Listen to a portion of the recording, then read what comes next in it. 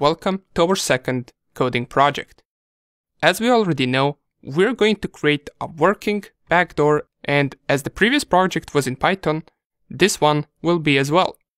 However, if we think about it a little bit, you might realize that in order for our project to work, and in order for us to successfully communicate with the target machine using our backdoor, we must create two programs, a server and a payload.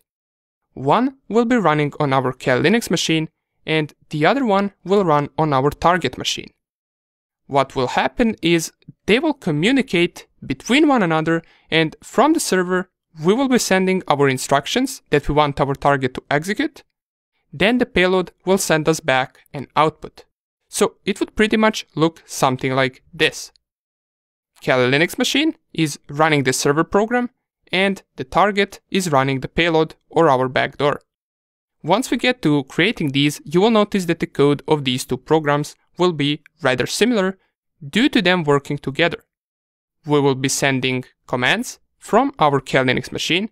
For example, if we wanted to check out all the files in the current working directory on the target machine, we know that the command for this is dir on Windows and ls on Linux.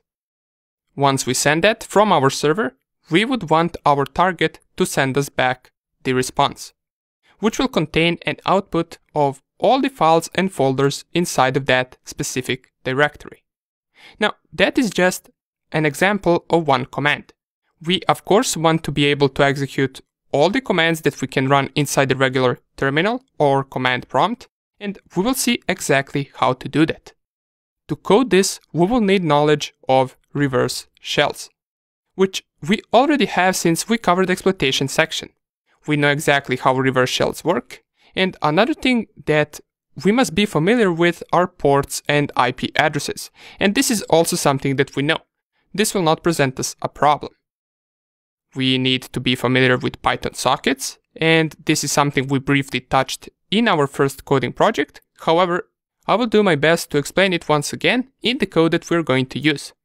And last, at the end, we will need to compile the Python code to .exe for our Windows targets.